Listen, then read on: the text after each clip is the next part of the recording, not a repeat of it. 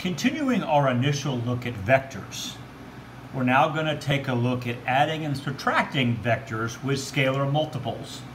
And we're going to do this graphically. Okay, so first, let's define what a scalar multiple is. A scalar multiple is simply a vector multiplied by a scalar. When you take a number and multiply it by a vector, this results in a change of size or a change of magnitude of the vector. In other words, we're changing how big or how small the vector is, how long or how short the arrow is, if you will. But we're not changing the vector's direction. Okay? So you can think of scalar multiplication as scaling. You scale the size of the vector. Let's get an example in here for you. For example, 2 times the vector a. So here is the scalar 2. Remember, scalar is just a number. This is twice vector a. Okay, so 2a is a vector twice as long as the vector a. Okay, but as I said here, in the same direction. Scaling a vector does not change the direction of the vector, it only changes the magnitude. All right? Let's take a look at an example of this. I'll use my ruler, give us a sense of, kind of a better sense, make it reasonably precise. Example 1, given vectors a and b, find the vector 3a plus 2b. Okay, well I need to give you vectors a and b, so let's see here. I'll make vector a 1 inch to the right, and I've kind of done this in previous video lectures, nothing fancy here. And I'll make vector b a 1/2 inch up into the right. Okay, this is vector b. So we want to find the vector 3a plus 2b. Okay, so we need to find, let's do 3a. I need a vector that is 3 times as long as this vector in the same direction. Okay, well a is 3 inches. So, excuse me, a is 1 inch. So 1, 2, 3. Okay, same direction, 3 times as large.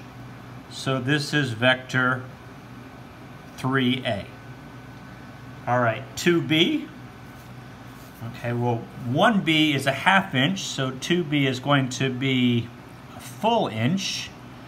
And again, I'm not using a protractor, so I hope I got it in the general direction. And here's the vector 2b. The vector 2b is twice as long as the vector b in the same direction. We add them up, head to tail. So we know that the sum of these two vectors, which we've been calling the resultant,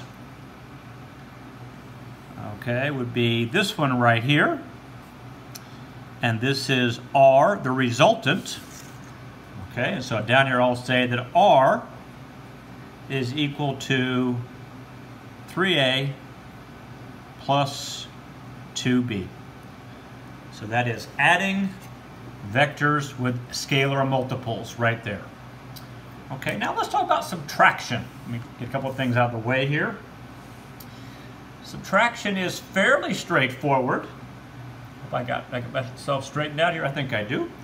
Vector subtraction makes use of the fact that subtraction is equivalent to adding the opposite. Okay, we learned that when you learned about integers way back when.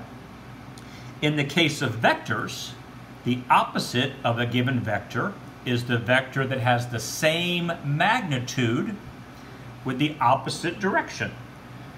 Okay, so put an example down what this looks like. If I say to you, I want to take vector A and I want to subtract vector B. Well, the way we do that is we're going to take vector A, and we're going to add the opposite of vector B. So we're going to replace subtraction with adding the opposite, and then we're going to add, because we know how to add very easily. Okay, let's take a look at an example of this. Given vectors A and B, find the vector 2A minus B. Okay, well, I will continue with the pattern of making vector A a horizontal line of 1 inch. And vector B, this time I'll make vector B also a 1 inch vector, but it goes up and to the right. Why not? Okay, so there are vectors A and B. Well, the first thing so A minus B. Well, we need to come up with a vector negative B. Well, if this is B, then negative B, and I should be able to get that, is 1 inch, in this direction. So this is the opposite of vector B. Okay, so I have the same magnitude, opposite direction. Now I'm going to add 2A plus the opposite of B. Okay, so here we go. Let's do 2A. Vector A, of course, is 1 inch that's horizontal. So we'll do a vector A that is 2 inches horizontal. There is vector 2A. And I'm going to add this one. So I'm going to go down, I'm going to do head to tail with this one. And I think I can make sure my sheet we're still seeing things okay, I believe so. We'll go down 1 inch. Okay, so this is the opposite of B. And so the resultant, again, first head to last tail. First tail to last head, is this one right there. So that's the resultant vector. Okay, so our resultant is equal to 2A, 2 of the vector A, plus the opposite or the negative of vector B, which of course is the same thing as 2A minus B. So subtracting, we're going to add the opposite.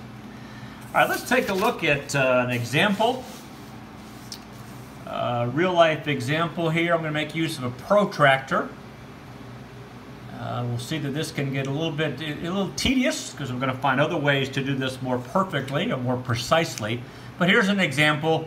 We're going to add some vectors. To avoid a storm, a jet travels 60 degrees north of east from Detroit for 190 miles and then turns to a direction of 10 degrees north of east for 280 miles to Ottawa, Canada. Find the displacement. Of course, displacement is both direction and magnitude. From Detroit, the displacement of Ottawa from Detroit. Okay, I've already done this, so I know I want to start down. Well, let's first off do this. Let's have 1 inch equal 100 miles.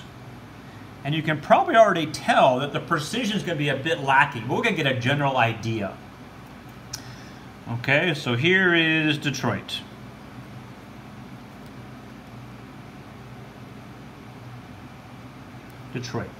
Now, 60 degrees north of east. Okay, I'll first do I'll just kind of do a dotted line.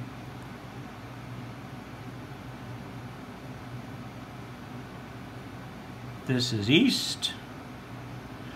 and I want to go 60 degrees north of east.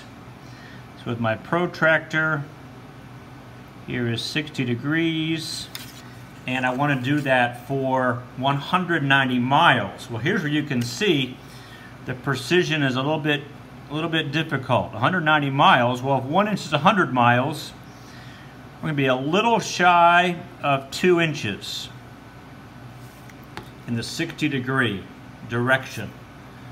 So this is 60 degrees, and we did the best we could with a ruler, an inch ruler. This is 90 miles, and that is our initial vector, our initial heading. Okay, and then it turns a direction 10 degrees north of east. Okay, we need another east here, so I will do another horizontal line. Okay, because this is going to be help me with my east and my 10 degrees north of east. And now I'm going to put my protractor up here, and 10 degrees north of east is right here. There's 10 degrees. And we're going to go 280 miles. Okay, well that's a little less than 3 inches. So we're going to go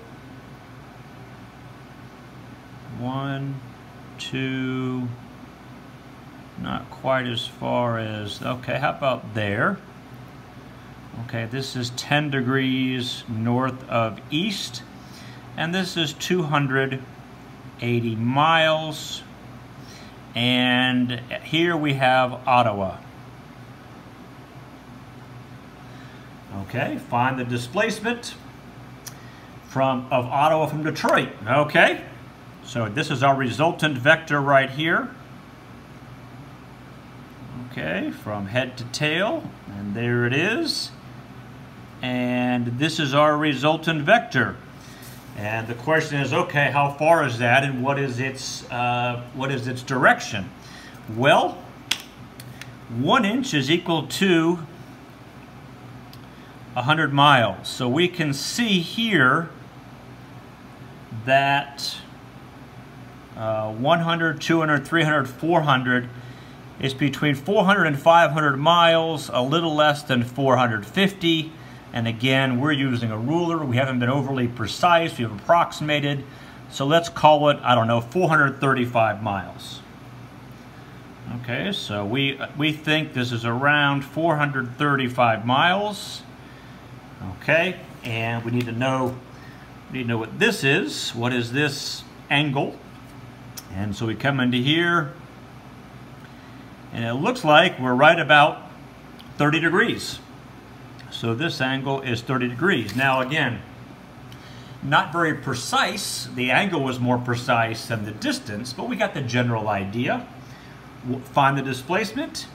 The displacement of Ottawa from Detroit is 400, excuse me, I've got another number in my head for some reason. It's approximately 435 miles.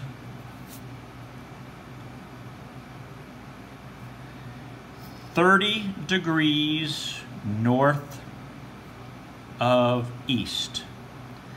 So there's how you can solve more of a real life problem graphically. We're going to find out very shortly in the next, as we get into our next set of video lectures. We're going to find out how we can do that much more precisely using vector components. But there's how you can do it graphically, pencil, paper, ruler, and a compass.